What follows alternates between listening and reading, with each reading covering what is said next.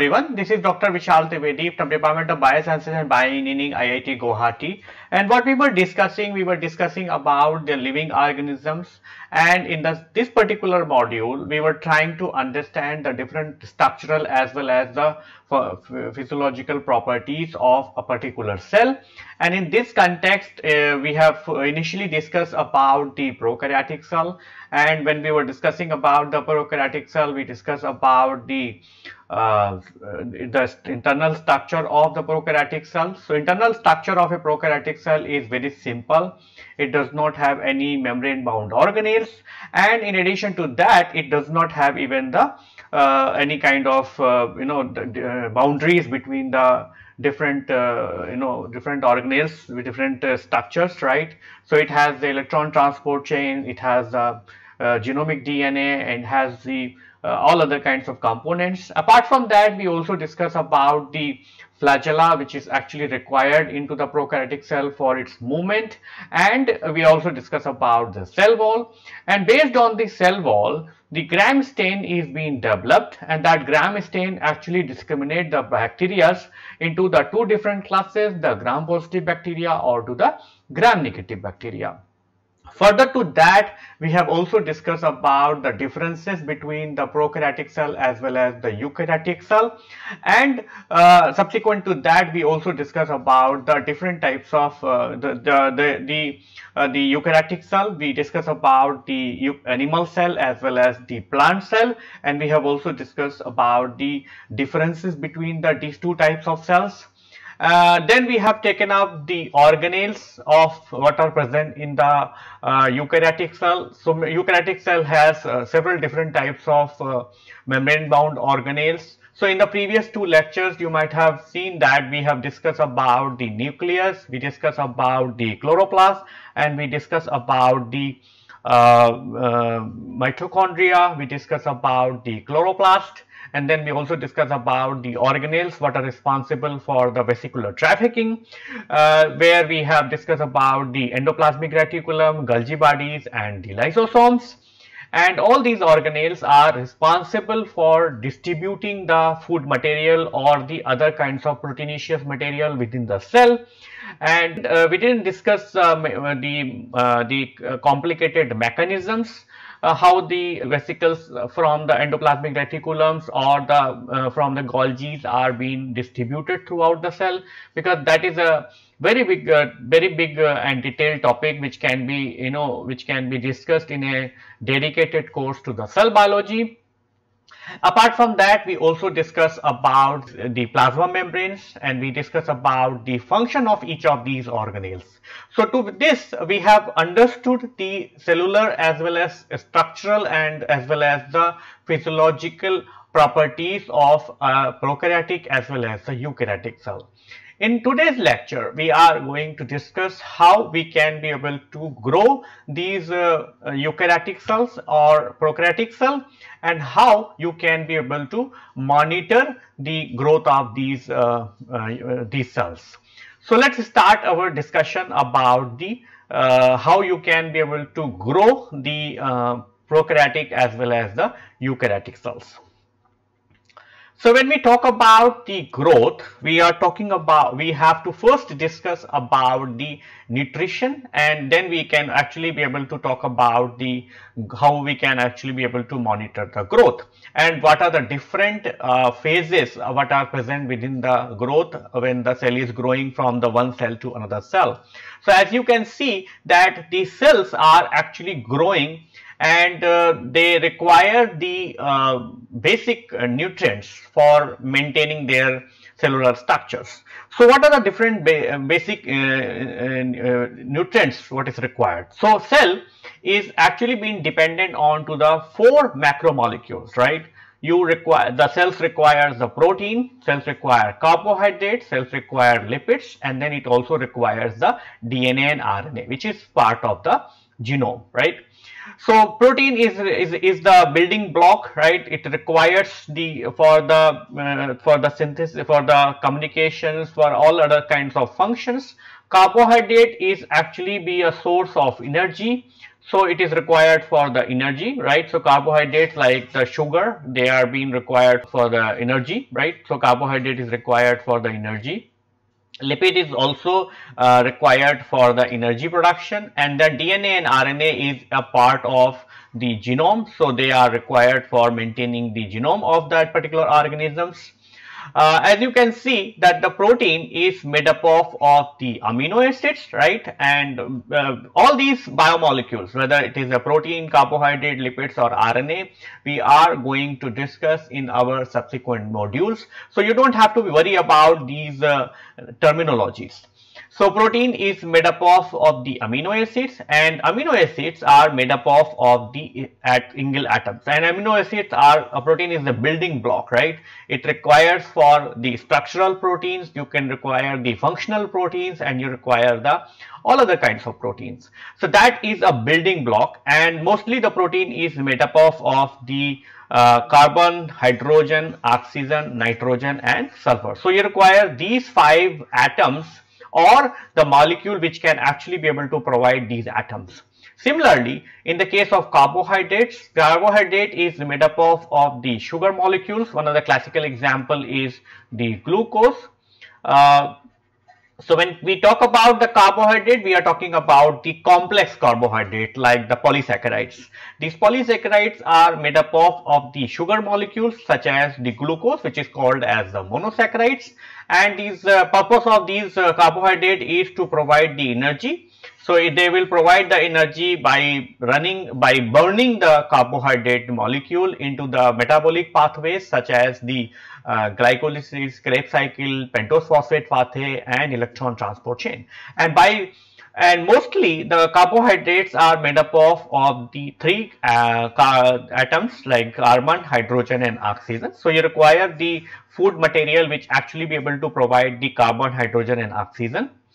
Then similarly the lipids are made up of the fatty acids and the glycerol, and the fatty acids are also be required for the energy production. So they require the energy production because the fatty acid also you can burn in the beta oxidation, and that is actually going to give you the huge quantity of the energy. And just like the carbohydrates, the lipids are also being made up of the carbon, hydrogen, oxygen, phosphorus and sulfur.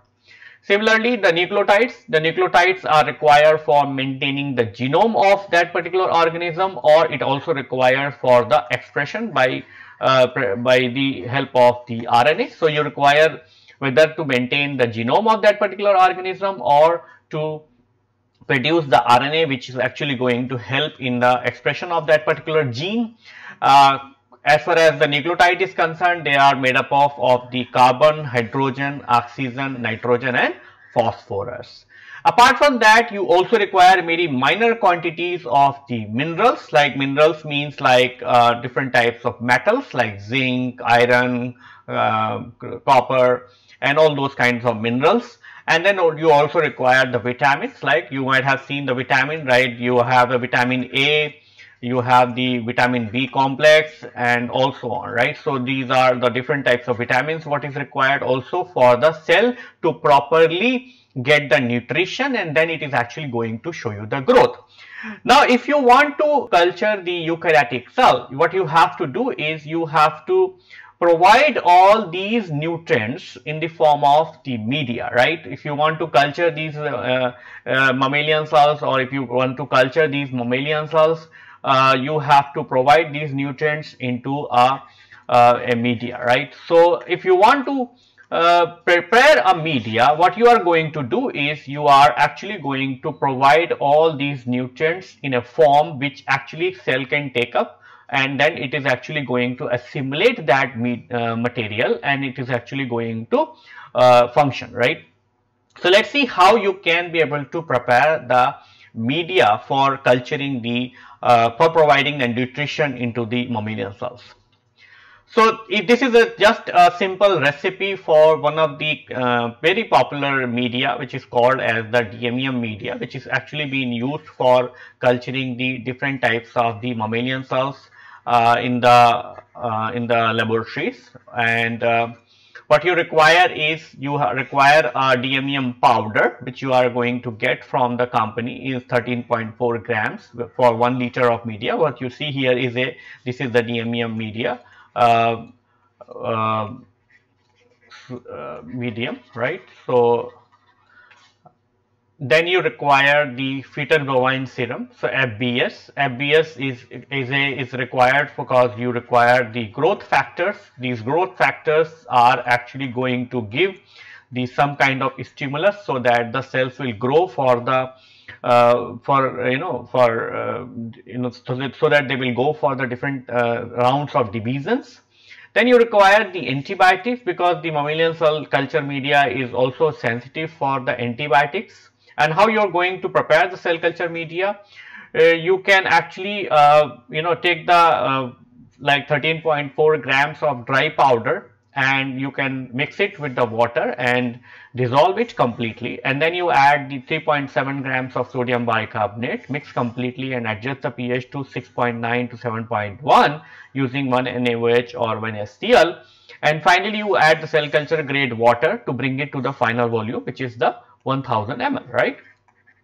And then you sterilize the solution using the sterilizing membranes, because the mammalian cell culture media contains the vitamins, minerals, glucose, carbohydrates, different types of amino acids, different types of fatty acids, and different types of the nucleotides, right? So source of the nucleotides, and that's why you cannot actually autoclave the media. You cannot autoclave just like as we are going to prepare the microbiology media.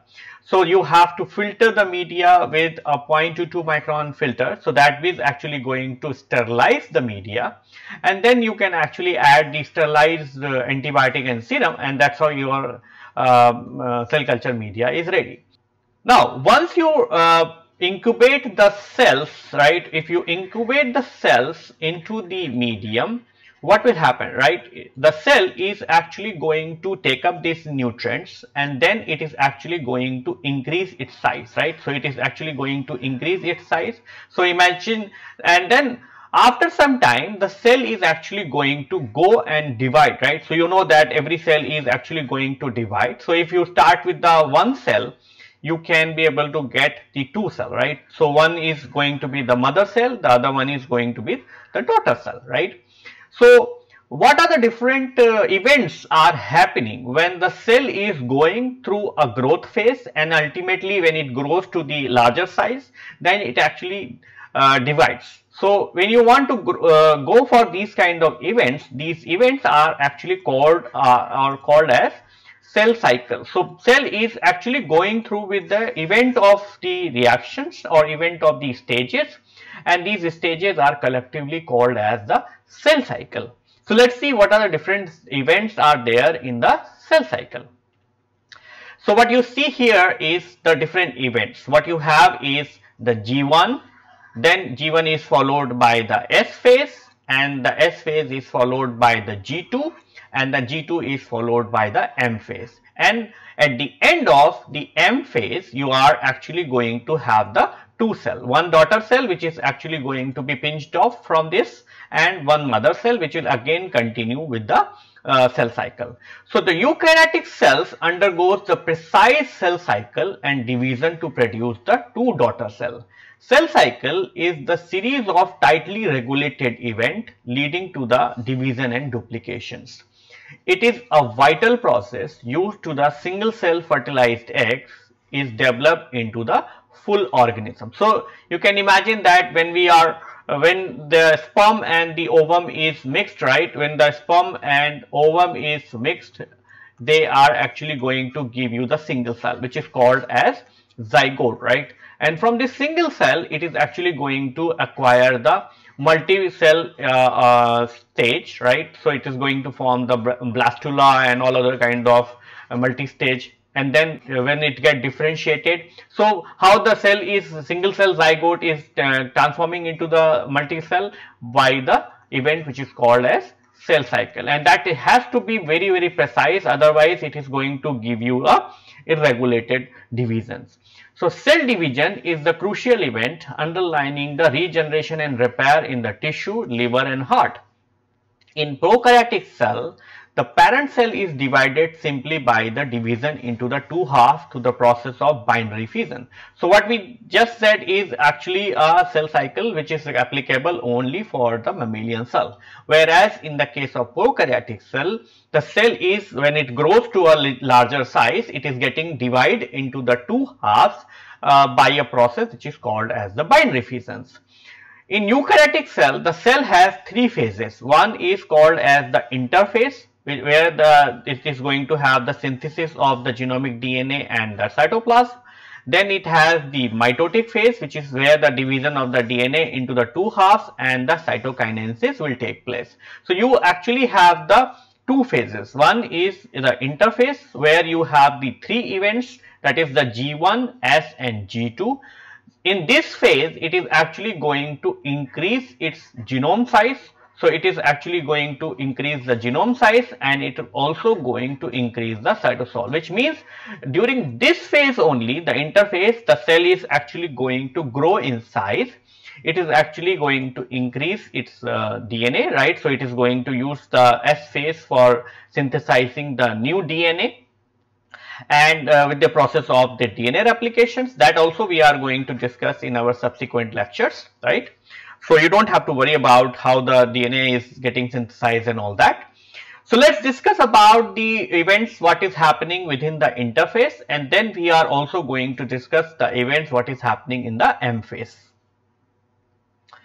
So in the interphase is the preparative phase required to perform the requisite steps. These are series of events in the nucleus as well as in the cytosol of the daughter cell to enable it to enter into the division phase. This phase has the several phases. These are as follows. So the interphase is actually a phase which is required to prepare the cell for the division phase, right? So this is the division phase, the M phase, right? So but before it actually go for the division phase, it has to ensure that it has the adequate amount of genomic DNA, it has the adequate amount of the cellular machinery, so that it actually can divide, right? What it actually requires, right? Suppose a cell is there, right? If this is a mother cell, right? It has one nucleus, right? So ideally it should have two nucleus, right? Then only it actually can divide, right? It's like very simple, right? If you have the only 100 rupees, right? You cannot give that 100 rupees, or you cannot share that 100 rupees with your friend.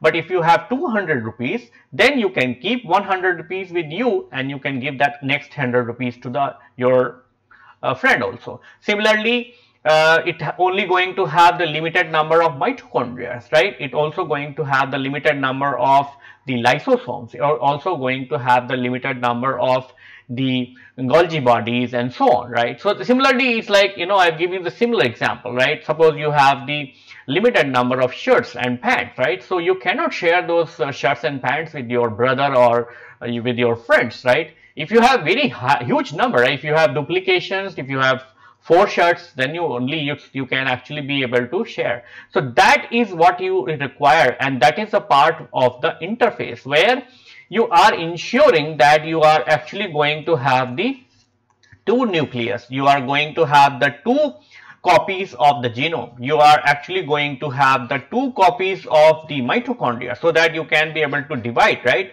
among yourselves. Similarly, you can have the adequate number of the lysosomes. You should have the adequate number of the Golgi bodies and all other organelles. Then only you will say, okay, let's divide this, and then you are actually going to have the individual cell. So this is the part where you are actually going to have the M phase. But before that, all these is called as the interphase. So these are the series of events in the nucleus as well in the cytosol of the daughter cell to enable it into the division phase or the M phase, right? These phase has several phases. So what is the phase? In the G1 phase. So this is the G1 phase, right?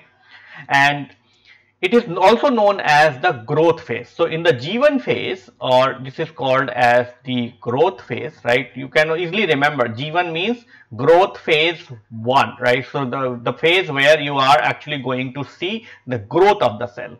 It starts from the end of the mitosis. So mitosis is the M phase. and until the beginning of the S phase. So G1 phase is the phase between the mitosis phase and as well as the S phase. During this phase, the cellular proteins, enzymes are synthesized. So you are actually going to see in a synthesis of the cytosol. Okay. Most of these enzymes are required for the DNA synthesis in the S phase. Especially, it is actually going to synthesize the enzymes what is required for the DNA synthesis, because it has to prepare the cell to enter into the S phase so that it can be able to prepare the 2 copies of the genomic DNA. Duration of the G phase depends on the cell type within the organisms. G1 phase is under the tight control of another gene which is called as the P53. So P53 is also called as the tumor suppressor gene, right? So if you are tumor suppressor gene, right? So it is actually going to control the activity, or it is actually going to control the G1 phase, and that's how the G1 phase is going to enter into the another phase which is called as the S phase. Now what is there in the S phase? Once the cells grow and all the factor and nucleotide is available, it starts the DNA synthesis during the S phase. At the end of this, all the chromosome present in the nuclei is replicated and the DNA content is going to be double, which means in the S phase. So here you are going to have the 1 copy of the nucleus, whereas in the S phase you are actually going to have the 2 copy of the nucleus. No change in the ploidy. The synthesis of the DNA occurs very fast to avoid the exposure of the newly synthesized DNA to the mutagens. So there will be a synthesis of DNA, and this synthesis of DNA is going to be very fast, so that the DNA which is, when we discuss about the DNA replication, that time you will understand that how the DNA synthesis is going to happen. So single copy of DNA is actually going to give you the 2 copy of the genome, but during this process this DNA is going to be completely denatured, and that's actually going to provide the template for the synthesis of the new DNA. But as the name says, right, because it is getting exposed, it could get exposed to the different types of the mutagens. Mutagens are the agents which are actually going to create the mutations, right? Mutation means the change in the nucleotide sequence, and if that happens, it is actually going to be problematic for the new cell, because some of these mutations could actually cause the disruption into the cell cycle, and that would be ultimately be responsible for the development of the tumor. So to avoid this, what the cell is doing is it is actually opening a very short span of the DNA, and also it is synthesizing the DNA very fast so that it get completely covered, and there will be less chance of the mutagen to enter and do the mutations. Then once the S phase is over, then it is actually going to enter into the another growth phase which is called as the G2 phase. So G2 phase, the growth phase between the DNA synthesis and the mitosis. During this phase, the cells grow and synthesize the protein and the cellular factor required for the mitosis and the cytokinesis. So during the G2 phase, it is again going to synthesize the factors what are present into the cytosol. Especially, it is actually going to start synthesizing the protein what is responsible for the mitosis as well as the cytokinesis. Then some of these cells are also having the G0 phase. So after the G1 phase, which means after the G1 phase, they will enter into another growth phase which is called as the G0 phase. What is the unique about the G0 phase? It is actually going to be quiescent, senescent and non-proliferative multicellular eukaryotic cell enter into the G0 phase. One of the classical example is the neuron cells, right? So neuron cells are actually going to be synthesized as the fully matured cells, and they don't divide. They actually get entered into a phase state where they are called as entered into the G0 phase, because they are actually non-proliferative eukaryotic cells. Cells remain in this phase for long period or the indefinite period, as in the case of the neuron. It is also common in the fully differentiated cells. The fast growing cells never enter into the G0 phase, and hence it is not a regular cell cycle phase, and under specific conditions the cells are entering into the G0 phase. So cells which are in the G0 phase are actually going to have the no division, which means they will actually going to no growth, right? So there will be no growth or cell cycle. So that's why the G0 phase is not a part of the cell cycle. But the cells which are actually being entered into the G0 phase are either the fully matured and they don't require any more differentiation, or they are actually the cells which are devoid of the duplications. The classical example is the neural cells, and that's why you might have heard that if there will be a neural damages, that cannot be repaired, right? For example, if we get an injury into our hand, the hand cells are actually going to regenerate, right? They are actually going to regrow, and that's how they are actually going to heal the wounds. Whereas if there will be any injury into the brain or into the spinal cord, then there will be no regeneration, because the neural cells are not going to grow, right? They are not going to grow because they are within the G0 phase, and because of that there will be no the recovery, and that's why it is considered to be that the neural damages are very, very serious, right? Now let's discuss about the mitosis and the cytokinesis, or the M phase. So that is called as the M phase. So the mitosis or the M phase. After the G2 phase, the cells enter into the mitosis or the M phase to divide the DNA equally between the two daughter cells. Each mitosis has the 4 distinct phases to precisely divide the DNA content of the cell. So the purpose of the mitosis is that it divides the nucleus. Remember that during the S phase, the DNA is being synthesized, so you have the 2 copy of the genome, and now these 2 copies has to be divided equally between the 2 daughter cells, so that there will be no mismatch, right? So it should not be that somebody got the 75% genome and the other one is got as 125, right? So it should not be, right? If you have 200 number, it should be divided 100, right? So that has the multiple phases. So the first phase is called as the prophase. So during this phase, the nuclear membrane is dissolved and the chromatin condenses into the chromosomes. The nucleolus in the nucleus disappear.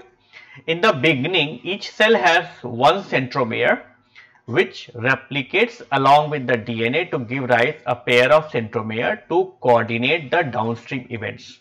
Each centromere has the microtubule to form the spindle and assist in the distribution of the nuclear content during the mitosis. Centrioles are considered to organize the microtubule assembly, but they are not essential. So what you see here is the different phases what is present in the mitosis, and this is what you see here is a single film where so all these cells are dividing, and that's how they are actually showing the different phases. So the prophase is actually a preparative phase where all the preparations are going to be done so that it is actually going to go through with the division process. Then we have the metaphase. In this phase, the 2 centromere start pulling the chromosomes during the attached centromere toward the end of the cell.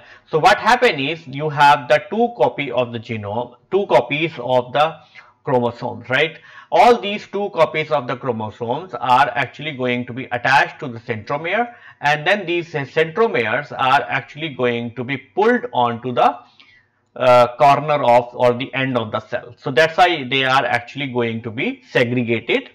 So as a result, the chromosomes are aligned along the metaphase plate or the equatorial plate, and what you see here is actually the two chromosomes are being aligned onto the, and these are the centromeres, right, which are being pulled on towards the end of the cell. And since the pulling power of both centromere is almost equal, it eventually arranged the chromosome onto the metaphase plate. The alignment of the chromosome along with the metaphase plate is a crucial event to decide the entry into the second phase, right, that is called as the anaphase. The signal required for this control is created by the mitotic spindle checkpoints. Then we have the anaphase. So the protein attached to each chromatids are cleaved and the sister chromatids are separated as the daughter chromosomes. The chromosome lined onto the metaphase plates are pulled by the microtubules. So you can see, right, the chromosomes that are being arranged onto the metaphase plates are then will be pulled onto the each corner of the cell, and they will go to the respective centrosome. Although the exact mechanism of generating the force required for the centrosome movement is unknown, it is suggested that the rapid assembly and breakdown of microtubule may provide the force for this movement.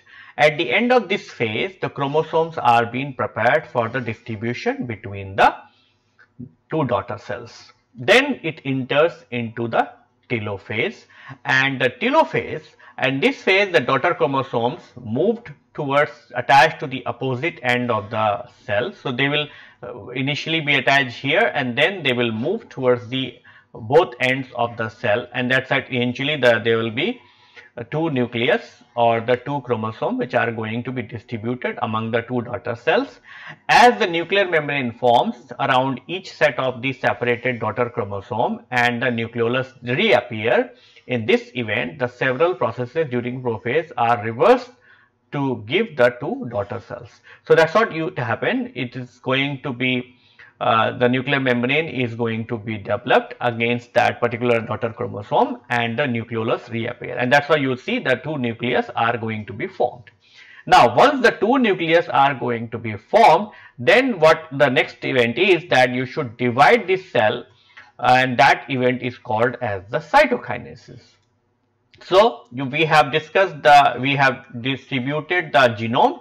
Now we are going to distribute the cellular machinery, because if you want to make the new cell, you have to do the distribution of the genome. So that we have done with the help of the mitosis. Now we are going to use the cytokinesis to distribute the cellular machinery, and that's how it is eventually going to give you the two daughter cells. So at the end of the telophase, mitosis is over, but the cell division requires the distribution of the cellular content equally between the daughter cell. In animal cell, a cleavage furrow is formed during the metaphase plate and divides the individual nuclei as the separate cell. During this process, it is ensured that besides nuclear, all other cellular augments should be distributed equally between the daughter cell. So what happens is, during the metaphase itself, there will be a cleavage furrow which is going to be formed, right? And that furrow is only going to be advanced further, because that is the phase from where you can be able to divide the two nuclei completely. But when it do so, it also ensure that there will be an equal distribution of the cellular content. Like you can get the equal amount of the mitochondria, you can actually divide the equal number of lysosomes, and so on, right? So in the plant also we have the similar kind of processes, except that instead of forming a furrow, it actually uses the cell plate, and that divides the cellular content between the daughter cells. Now, the question comes, what is the role of the cell cycle? Why it is important that the cell cycle should follow the discrete steps, like it should start with the interphase where it has the G1 and S and G2 phase, and then it enters into the mitosis, and then within the mitosis also it has the different phases and so on.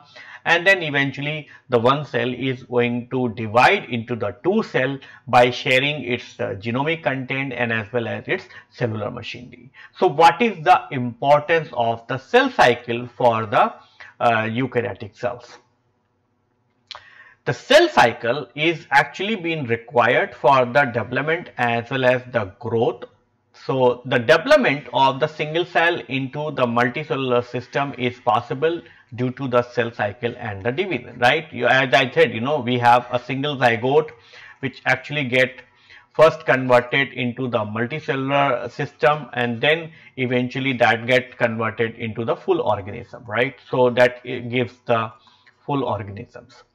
So that is possible because the single zygote actually can go with the precise cell cycle and divisions, and that's how it actually can contribute into the development and growth.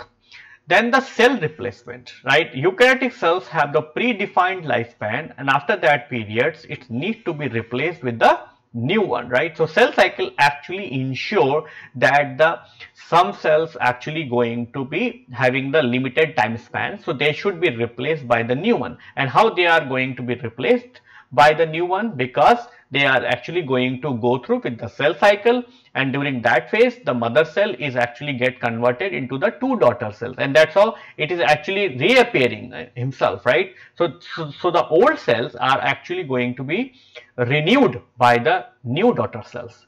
It is possible due to the cell division and making the more cellular copies. For example, human RBCs have a lifespan of 3 months or approximately 100 days, right? New RBCs are formed from the bone marrow by the cell division, and that is important because you have to continuously supply the new and fresh RBCs so that they should be able to do the function properly. Same is true for the muscle cell is true for the liver cells and so on, right? Except the neural cells, the all other cells are could be replaced. Then it also required for the regenerations. So cellular damages and injury is the integral part of the liver system, right? Living system. The cell division is the primary event required for the synthesis of the lost or the damaged organ. You remember that the liver is actually can repaired, right? You have the 5 lobes of the liver, and it is considered that even if you have the less than 50% liver, that also is good enough to regenerate himself into the full liver in due course. And how that happens? Because the liver will go through with the several round of the cell cycle and cell division, and that's how it is actually going to recover its original size. Then it also is important for the asexual reproduction. So asexual reproduction is common in the lower invertebrates. If you remember, when we were discussing about the Porifera, Coelenterata, and even the all other lower invertebrates, amoeba, right? These things we were very common, right? So where one single organisms is, for example, Euglena is actually getting the transverse division, and that's how you have the 2 Euglena molecules, right, or 2 Euglena daughter cells. In these organisms, cells divide to form the new cell, and these newly formed cells give rise to the new organism. For example, the Hydra. So we have also discussed about the cell division in the Hydra, Euglena, amoeba, and all other kinds of those organisms.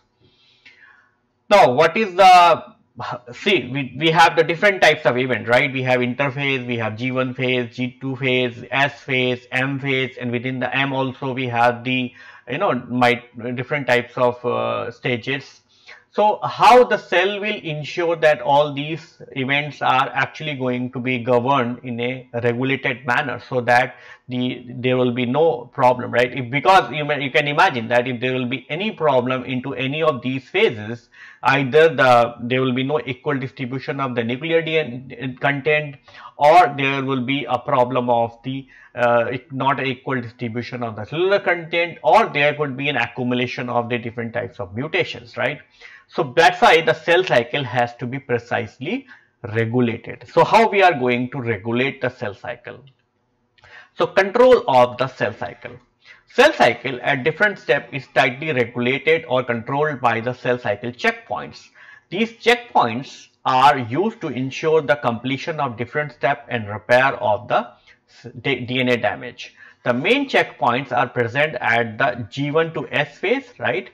G2 to M phase and the M phase. So you can remember, right? Remember that you have the cell cycle, right? Where you have the G1 phase, that G1 phase goes up to this, right? And then you have the S phase, and then it goes, and then there is the G2 phase, and then G2 phase is entering into the M phase, and then after the M phase, again the cells are entering into the G1 phase, and then you are actually getting the.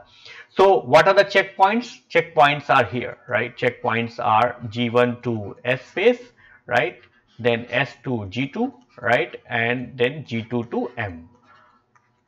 Why it is important? The checkpoint means, right, you might have seen, right, we have the checkpoints even for traffic also, we have the checkpoints for many such activities, right? Why it is important? It is important to ensure that all the preparation in the G1 phase is over, right? You might have heard, right, what is the preparation you require? You require the synthesis of the cellular content so that you can actually be able to produce the required amount of protein so that you can be able to do the replications.